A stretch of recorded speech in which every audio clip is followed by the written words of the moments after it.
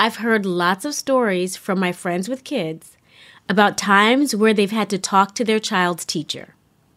In one instance, they felt their child hadn't been treated right in a particular situation, while in another, they felt their kid could be pushed a bit more in the classroom, or they wanted to make the teacher aware of a challenging situation that was happening at home that might affect how their kid behaved in school. What strikes me about many of these situations is that my friends felt empowered to have these types of conversations with their children's teachers or school administrators. But not all parents feel this way.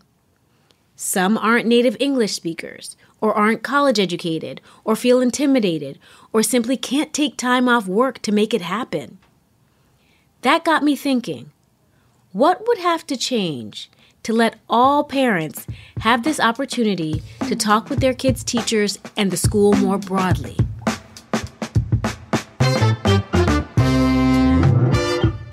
I'm Modupe Akinola. This is TED Business.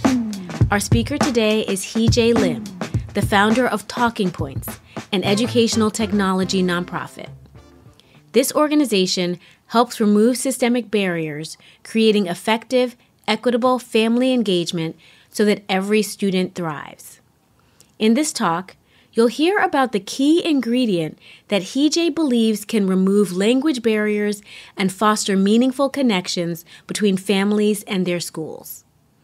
Then after the talk, as a little treat, I've invited my dear friend Shani Dowell, who also runs an educational technology company, to share insights on additional tools schools and families can use to have a healthier relationship. But first, a quick break.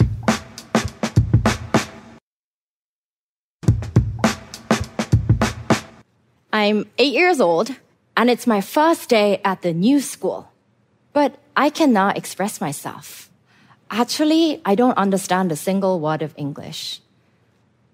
My family just moved from Korea to England. My mom is raising my little sister and me, and she's also finishing her degree. She's nearly as lost as I am. But with the little English she knows, she speaks to my teachers in broken English every day about how she can help me at home. Compared to many other parents in the school who speak no English at all, or are even scared to ask the questions, she's much better off. And for that, I'm much better off. Fast forward 3 months. Every time my mom picks me up, a swarm of Korean parents crowd around the car. It causes a traffic jam, like every day, seriously. All the other Korean parents gather around the car, asking my mom the same questions that she asked my teachers. What is parent-teacher conference again? My kid is behind. What can I do? I don't know how I would have survived that first year without my mom. But I do know that my experience is not that unique. But it doesn't have to be that way. In fact, research says that for a student to do well, a family's engagement is more important than that family's wealth. A parent is a child's first teacher, and children spend 80% of their waking hours outside the classroom. So no wonder families are the game changer. So here's a $1 trillion question. How can we better tap into the incredible potential of families and their universal love for their children?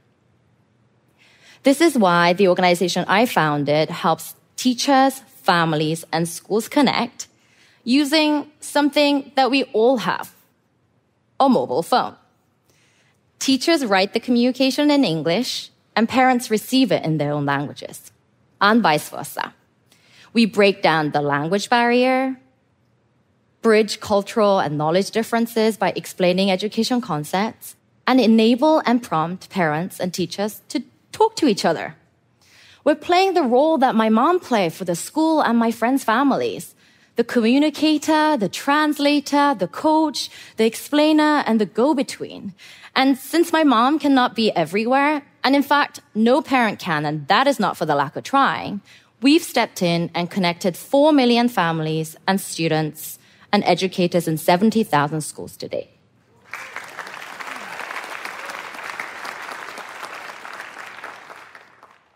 When families and schools work together, everyone wins. students are supported, families are empowered, and teachers' jobs just become that much easier. The school environment and community thrives with people from all backgrounds. Even the system itself benefits. Last year, the US spent nearly $700 billion on school-aged education. So imagine if you can increase the return on that investment even just a little bit by connecting schools to engage with all families. And we should. It's literally a no-brainer. But actually, there's something much bigger here than student grades. Education goes beyond economic growth, and our goal goes beyond the classroom.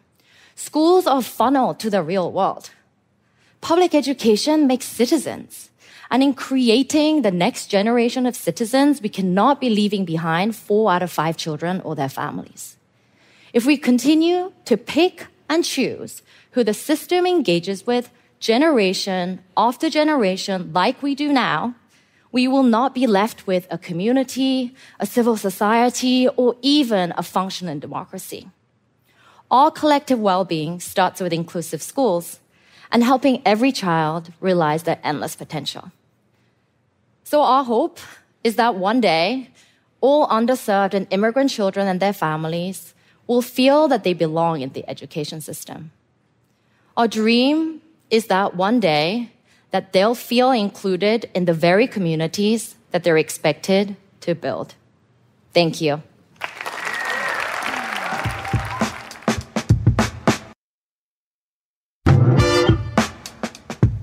Hi, Shani. Hi. It is so great to have you here. Can you tell us a little bit about who you are and what you do? Yes, so I'm Shani Dowell. I'm the founder and CEO of POSSIP. POSSIP is a mashup of positive and gossip, and we help organizations hear from their communities, specifically from their families, from their students, and from their staff. So first off, I just thank you for taking out the time to listen to Heejae Lim's talk. I'm curious about what about the talk resonated with you most and why? Yeah. Part of what I think is so powerful about Heejae's talk is the power that you have in parents. So I think through her talk, she shared, I think, 2 important points. One is just the power of community, that people found community, they talked to each other, but all of those questions and that information they had didn't actually enter the school doors. They went to where they were comfortable sharing those questions or asking that information. And then the second is the asset that's inherent in parents. Parent engagement matters more than wealth or socioeconomics in terms of student success. And so if we're able to tap into the assets that parents are with their kids, with their schools, then just what we can unlock in terms of opportunities within our schools. Now tell us more about how the system and the process works. What happens and how are parents able to communicate with their schools and the teachers and all that? What do you do? So what we do is, we work with the school or district. They say, yes, we want to hear from our community. We hear from students, staff, families, alumni. And so once they do that, we send out what we call pulse checks. So these are quick text message or web-based surveys that go out in over 100 languages, and it asks them a few quick questions. So we ask some sort of experience question. Are you happy? They answer yes, mostly, or no. Then they're prompted for qualitative feedback, either if it's going well, they're prompted to share some praise, questions, or ideas. If it's not going well, they say mostly or no, what would make your experience better? And then the partner can add their own question that's customized to what they're curious about. That all goes into our platform, and we have technology that categorizes it. We use machine learning to categorize it as praise or feedback, and then into subcategories. So one's kind of like academics, the other's operations, the third is community and culture, and the fourth is, staff. Then we have a team of reporters who kind of go through and make sure those are in the right categories. They identify themes and provide recommendations. We see what other schools or districts or organizations are doing and are able to say, here are some ideas of what to do. And I mean, we often anchor on negative feedback, and that's usually coming from a small group of voices, yes, and you don't get the larger perspective. So in some ways, democratizing the process of feedback, I can imagine, is a piece of what this does. But that also makes me wonder, well, what is your goal with POSSIP? Yeah. How does kind of this giving of voice change things and strengthen schools? And that's ultimately what we want to do, is strengthen schools and have stronger organizations, because so much of what makes schools and schooling tough is they can be unstable. They've got declining enrollment. There are a lot of questions and concerns and worries about campus safety. Academically, we've got students who are further behind than ever coming out of the pandemic. And so they're both dealing with a lot of instability, but then there's also, if you don't hear from parents and families and students and staff about what they need, you might have future instability. And so you can't get stronger without a strong foundation. And that's part of what we believe is if you're truly asking your people questions and can take that feedback and adjust, then you can start to have more stability. So one, you can predict better and respond to things, but then also you can prevent things from happening. A lot of the population doesn't get that opportunity every day to be asked their opinion. And so how do you make sure that every person feels that their opinion can shape the institutions that they depend on for their daily lives? And so that's part of what we're hoping for on the end of parents and students and staff, is to know that no matter what your language, socioeconomic level, background, that your voice matters to shaping the institutions that shape your life. So very interesting. It reminds me of just, that there are lots of parents who are first gen or not college educated, or, as Heejae was talking about, not native English speakers. And so what difference do you think POSIP makes for families of color, for children of color? We actually got this insight from one of our interns, and she shared, even though my parents spoke English, they're from India. They were immigrants from India when I was in school. They were so self-conscious about their accent. They didn't want to go to the school and talk. They would respond via text and share everything because they don't have that barrier of sensitivities. And then a safe space to ask questions that you maybe don't know, like, what is this parent-teacher conference? I've been in, I don't know how many parent-teacher conferences, and I still ask myself the same question. Imagine not having done one at all, and then what are the expectations? Right. And so having a space where people can ask those questions, or at least articulate that it's something that they're wondering about, is super powerful as well. Excellent, excellent. Do you have any examples that stick out in your mind of a time that POSIP really made a difference in a particular school? So one school-based example is we were working with a school, and they served a high population of families who were working, but, and so what they learned is that they didn't have an extended aftercare program. And after hearing their feedback from POSIP, they were able to create an after-school program. And part of what was powerful about that is they actually had the money. They just didn't know that was something that had been holding parents back. And so that's one example of both decision-making as well as real changes that schools and districts were able to make based on some of the feedback they got. I love it. I love it. Shani, it has been such a treat having you here. Thank you so much for taking out the time to talk to our listeners, to be on TED Business, and thank you for all you're doing for schools, individuals, and organizations. Well, thank you. This is what I love, helping kind of elevate the voices of many as well as making organizations better. So thanks for having me. That's it for today.